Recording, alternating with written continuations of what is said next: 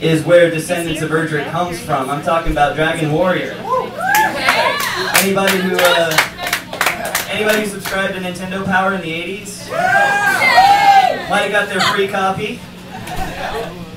Might have been like a club. I'm gonna beat slimes to death with a club. And then you cross a bridge and there's a skeleton, you're like, oh no. So here we go, it's Dragon Warrior stuff. Have fun with the rest of your stay, and see you next week.